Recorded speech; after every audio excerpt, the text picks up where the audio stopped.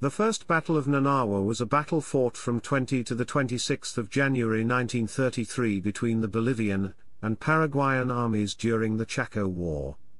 Nanawa, established by the Paraguayans in 1928, was considered the strongest Paraguayan outpost after it was heavily fortified by the end of 1932 under directives of Ivan Belaieff and Nicolas, two white Russian former officers who joined the Paraguayan army in the 1920s. Zig-zag trenches, barbed wire and machine gun nests were built by the garrison around a horseshoe-shaped defense.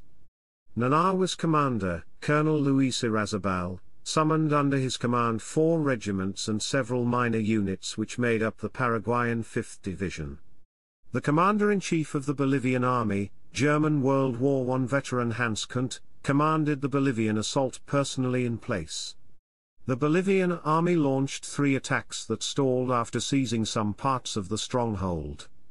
After this failure, the Bolivian troops attempted to dig a trench around the Nanawa complex to isolate it but were met by Paraguayan reinforcements. Heavy rains forced the Bolivians to abandon what they had captured of the complex, and the Paraguayans soon recovered these positions. The Bolivian troops did not leave the area after the costly attempt but fortified themselves in a semicircle around the Paraguayan trenches.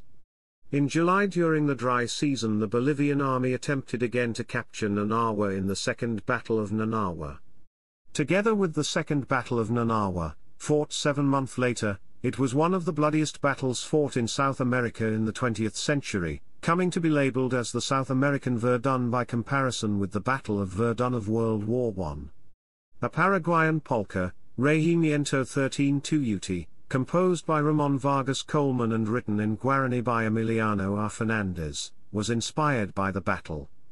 Fernandez, a celebrated poet, was at the time a soldier of the Paraguayan 5th Division, and was wounded during the Bolivian assault. Chapter 1, Sources. Latin America's Wars, The Age of the Professional Soldier, 1900 to 2001. Robert L. Sheena. Page 97.